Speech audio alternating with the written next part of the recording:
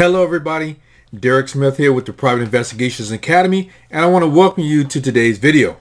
Today I'm going to talk about 10 marketing tips for private investigators. You see, a lot more goes into private investigation than the actual investigating. In order to be successful, you have to run a business which comes with its own set of challenges. You have to market your services, for example. Private investigators offer a unique service and are unlike other businesses, which might leave investigators questioning how to market their business. However, as unique as PIs are, many traditional marketing tools can still be used when applied to the proper target market.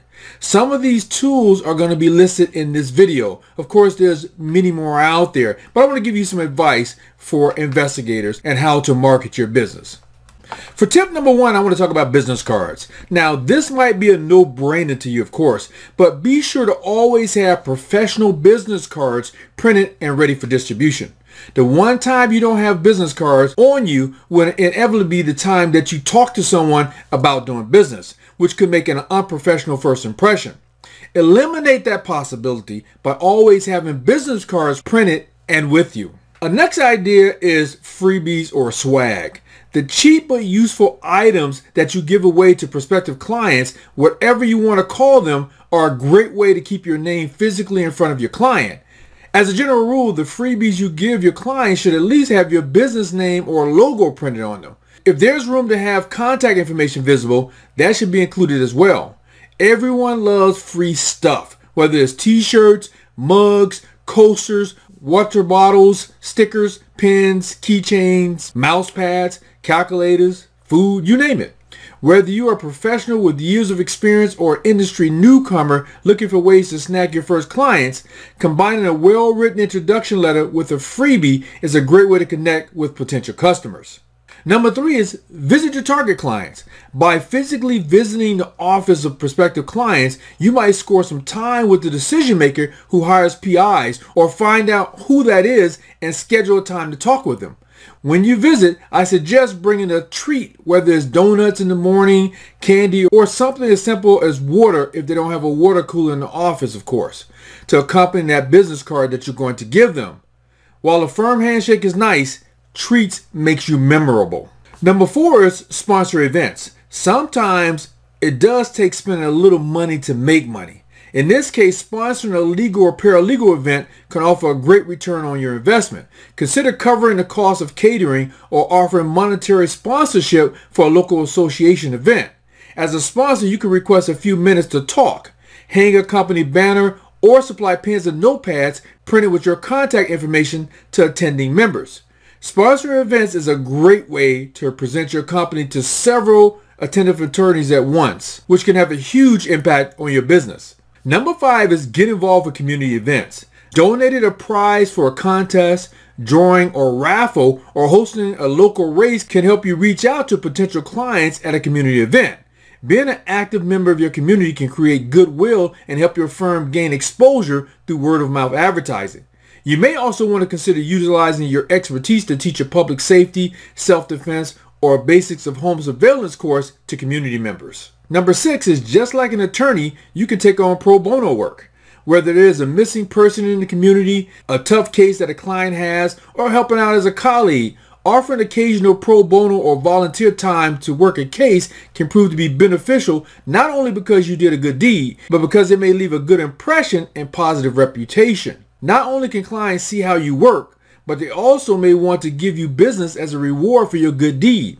Just remember that ultimately you have a business to run, so be sure to charge for your services for any subsequent work after the pro bono job.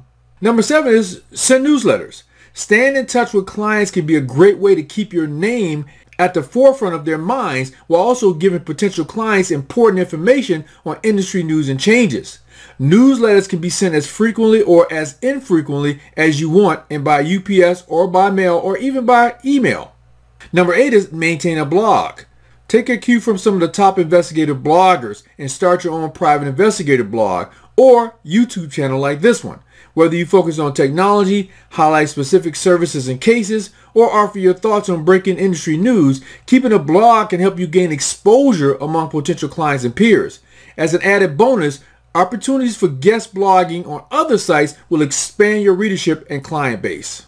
Number 9 is utilize social media, of course. Social media presents a great opportunity to network with colleagues and find other ways to work. Join groups dedicated to the industry on different platforms to access networking opportunities, learn, and also grow your knowledge. Additionally, it's important to keep any social media accounts for your business updated and current. That's why I'm doing videos for you right now. And number 10, list on the directory. Finally, in order to put a professional foot forward, private investigators can advertise their services in directories like PI Now, one of my favorite, or in the directories of related industry associations. Being listed in directories specifically for PIs will provide beneficial advertising when potential clients are searching for an investigator, and it will provide the opportunity to collaborate with fellow PIs. Also, most directories require a certain level of experience before PIs are eligible to get listed. So being part of a directory reflects that an investigator is a trusted professional. So for you, happy marketing. Innovative marketing tactics go a long way in creating new business opportunities. And as a private investigator, you need to look for ways to rejuvenate your marketing strategies and consider new ideas in order to jumpstart your business or get your business going. There are an unlimited number of ways to get your business name out there, so take some time to brainstorm which introduction strategies work best for you. Ask new clients how they found your services to determine where you are experiencing market success. And don't be afraid to try something new. Now, hopefully you enjoyed this video and you will put some of these marketing tips into play. If you need to upgrade your private investigative skills, I want you to take a look at my courses, my private investigation career course. Most of those 2-week courses don't really prepare you for actually going out and conducting investigations. They might prepare you for the state qualifications or exam, but you want to be able to really go out there in the streets and run a good investigation. I take my over 25 years of investigative experience, including being a federal agent and a military special agent, and I packed it into my 35-lesson course so you can learn all you need to know to be a good investigator right out the bat. So check out my course, and I hope to see you inside the course. I'll see you in the next video.